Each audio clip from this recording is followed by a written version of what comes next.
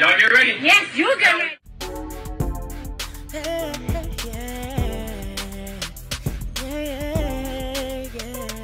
If you want the latest news in the streets, join us and tune in for the tea. Breaking news with integrity. So tell your friends and your family. It's the Lovelyti TV show, bringing you good tea and good vibes. It's the Lovelyti TV show. Be sure to share, like, and subscribe. He's been identified as Jonathan Oddi, who became a U.S. citizen last year. He faces charges for multiple felonies, including attempted murder of law enforcement officers. Good morning, sir. Mr. Oddi, you were arrested. This was his first appearance in court, where a judge denied bond. The subject came in, removed the flag from a flagpole at the rear of the complex, and brought it into the hotel lobby and draped it over the counter and began to yell out anti-Trump, President Trump rhetoric. Investigators believe the suspect wanted to lure cops to the hotel. It appears that he was trying to engage our police officers, some type of ambush type of attack, trying to lure our police officers into this gunfight. He did succeed and he did lose. Oddi was shot in the leg by responding officers. About the man accused of going on a shooting spree in the middle of the night at Trump National Doral. Police are calling it an ambush attack. Somehow, nobody was shot except for the suspect. CBS 4's Hank Tester is live in Doral with the latest on this investigation that has the Secret Service now involved. Hank. Yes, that's absolutely correct. Now, the guy involved in all this that shot up the Trump Doral here, the Trump International here at Doral, has an interesting background. Businessman, realtor, and porn actor performer. Let's take a look. Lots of questions about this guy, Jonathan Oddi, who police say shot up the lobby of the Trump National Doral, which earned him some shot-up legs, and for the one-time porn actor dancer, a ton of legal trouble. 41887 reference an active shooter. After midnight Friday morning, Doral police and Miami-Dade police officers roar into the Trump National grounds to the reception area. Shots fired! Shots fired! Male is behind the jet. The subject, police say, pulled a fire alarm, began shooting into the floor and ceiling. And that's when Jonathan Oddi got shot. Doral and Miami-Dade cops took him down. Luis David Gonzalez said he and Oddi often worked out together at a Doral gym. It's like actually like around 10 years, 11 years around there, or maybe a little more. What type of person is he? He's a good person. Gonzalez says Oddi never been violent, that Oddi was a comedian, dancer, entertainer. Listen. He's an entertainer. He's an entertainer? Yeah. CBS 4 reporting, as an entertainer, Jonathan Oddi worked for DancingBear.com, a porn website where men wearing costume bear heads have sex with large groups of women. Just normal guy. He was like a bodybuilder, so he looked like always working out. Interesting background there. Now, one police officer was injured in all this. He broke his wrist during the shootout. No one else injured whatsoever. The crime scene, as you can see behind me, it still remains very active, almost 24 hours later after the shooting. I'm Hank Tester, CBS 4 News. Back to you. Hey, tea sippers. I hope you guys are doing good today. Happy Monday. So it is a lot going on right now. If you guys do not know, this video has been viral for a few days. I finally got a chance to literally sit down and watch the entire interrogation over the weekend about Jonathan Oddi.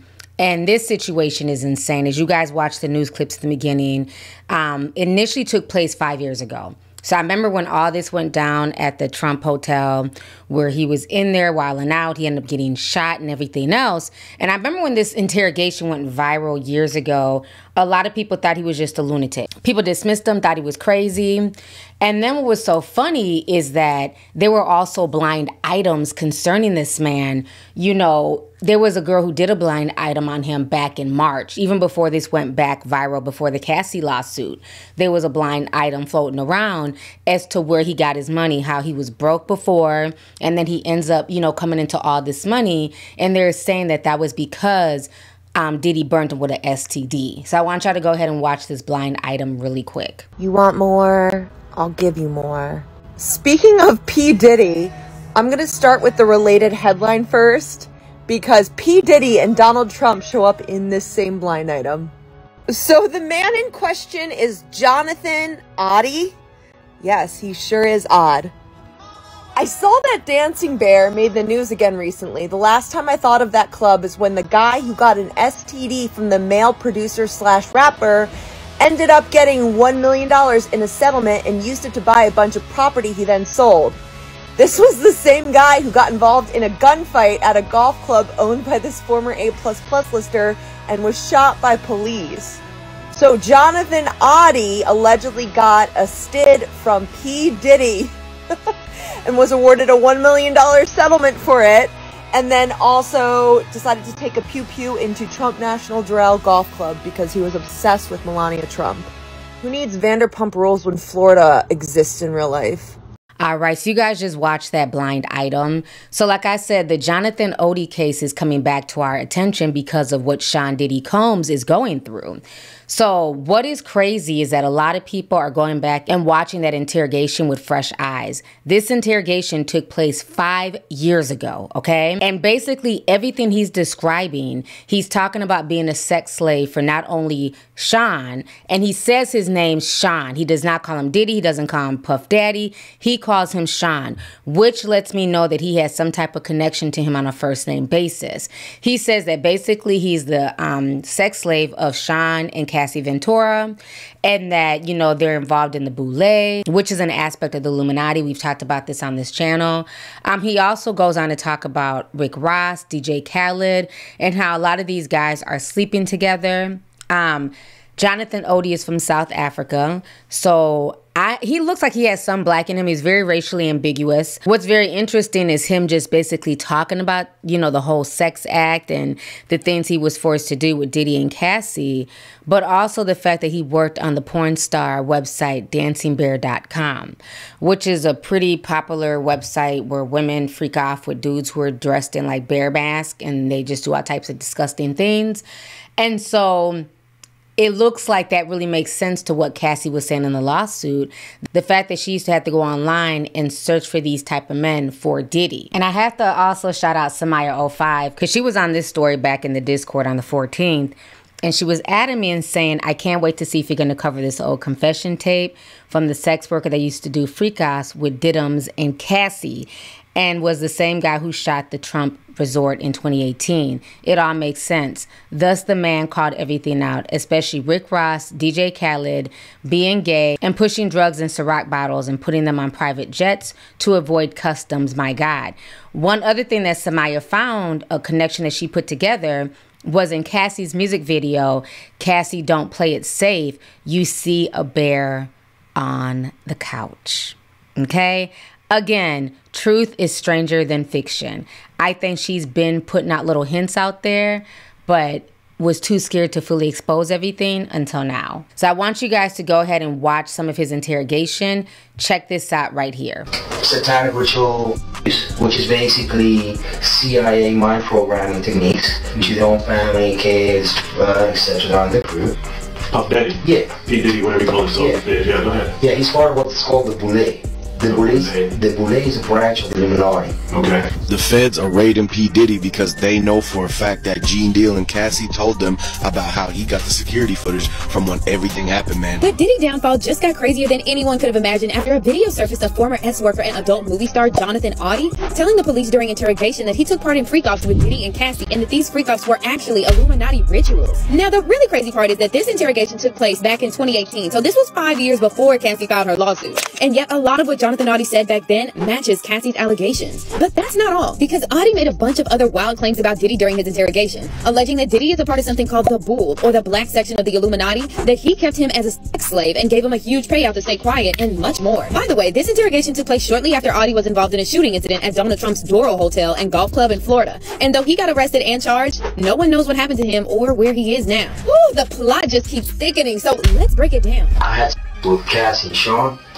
Basically, he would tell me what to do with Cassie. What they would do is Sean talks a lot on the phone and on the TV with speakers and stuff, and I was like a slave, okay? The Diddy situation just took another wild turn after social media users unearthed the 2018 interrogation video of former S-worker Jonathan Oddi, where he pretty much corroborated everything Cassie said in her lawsuit. To give you some background, Jonathan Oddi was being questioned about the Donald Trump Doral shooting incident, which took place in May 2018. Jonathan was identified as the man who opened fire on police officers at the Trump National Doral Miami Golf Club in South Florida. According to the Miami Herald, Jonathan, who was originally from South Africa, got into a firefight and chase with police while ranting about Donald Trump, Barack Obama, and bizarrely, rap mogul P. Diddy. Jonathan suffered a police gunshot in his leg and was taken to hospital. He was subsequently charged with several counts of attempted murder of law enforcement officers. Police say he then got into a gun battle with responding officers who shot him in the legs, sending him to the hospital. There were more than, I believe, two uniformed officers, in addition to the unarmed security guard who threatened to kill as well. Now, the Diddy connection becomes even more interesting when you read this report by the Daily Mail, which says that before being arrested for the shooting incident,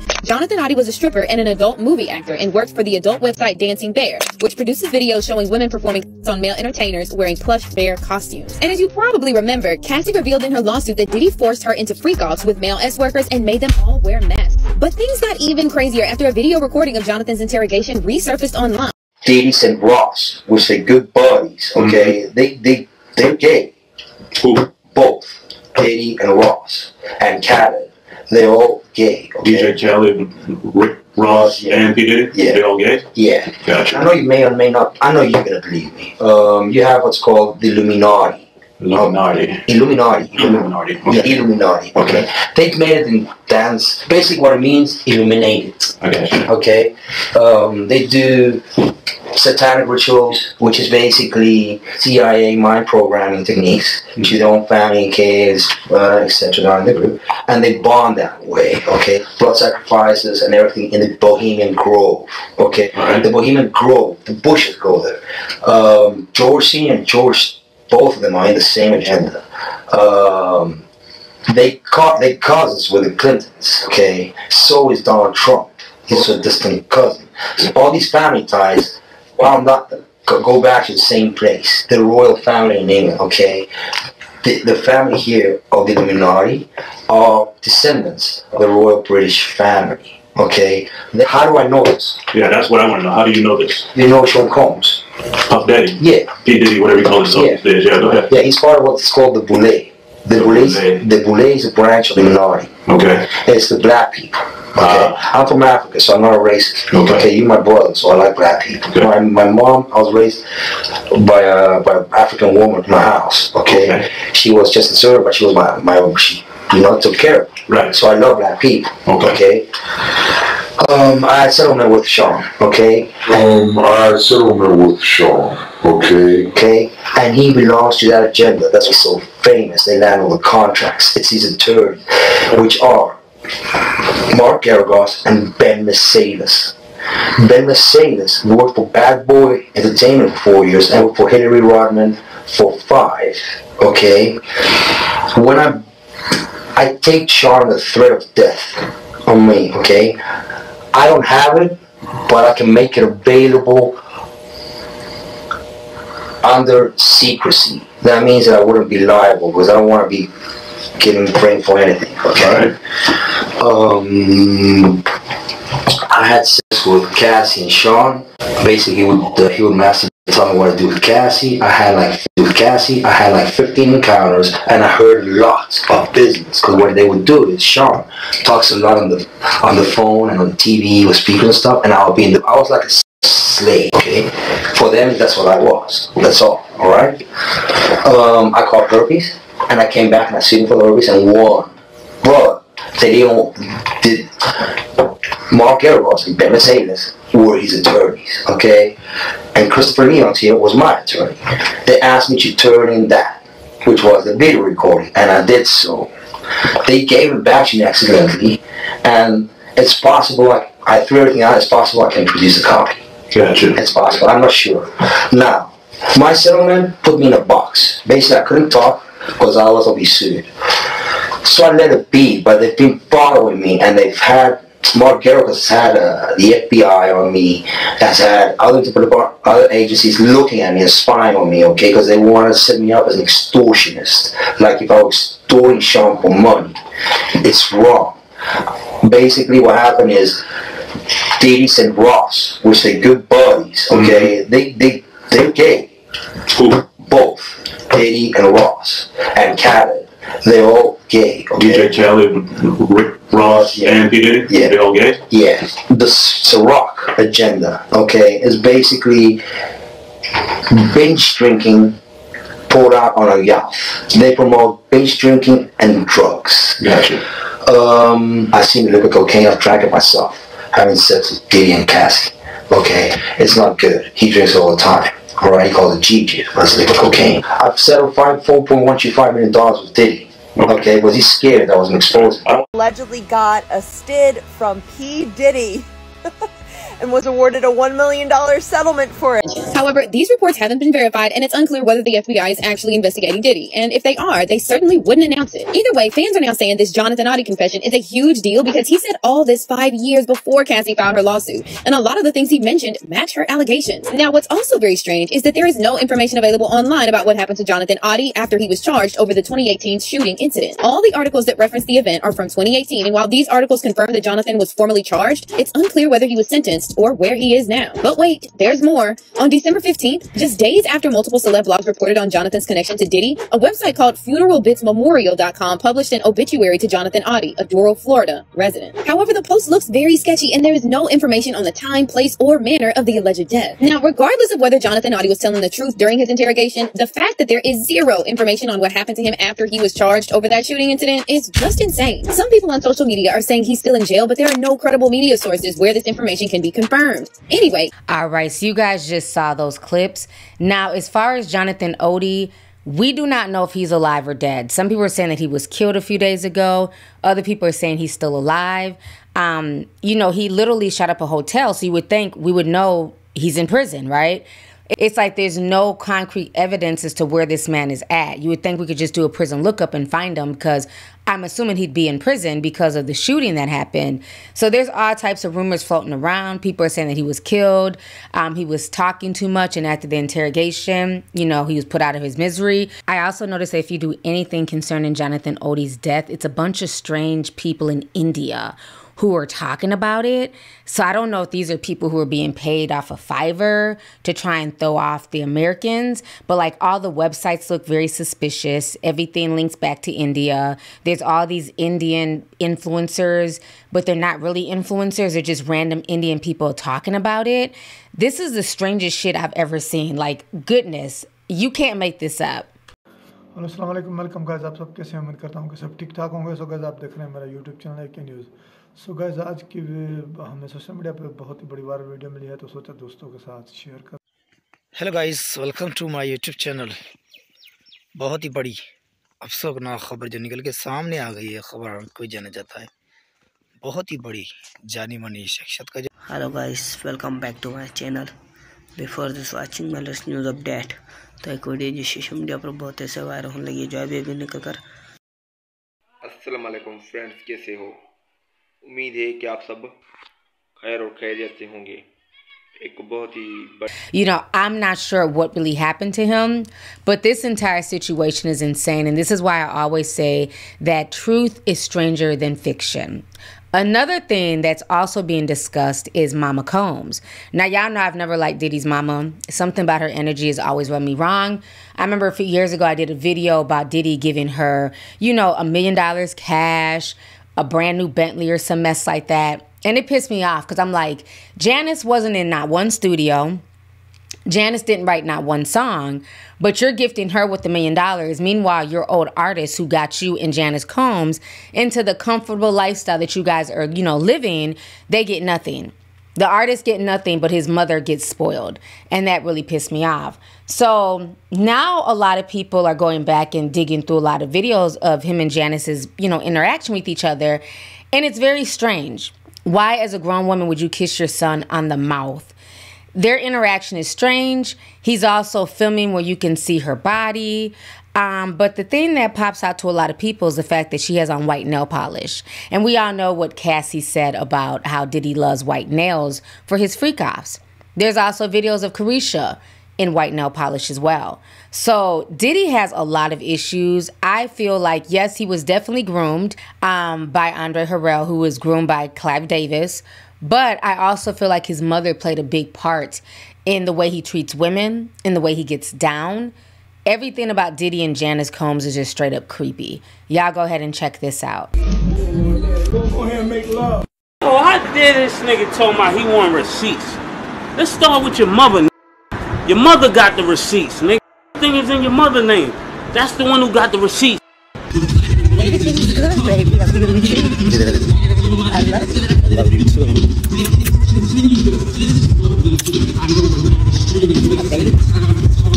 Ah, freshly dipped though.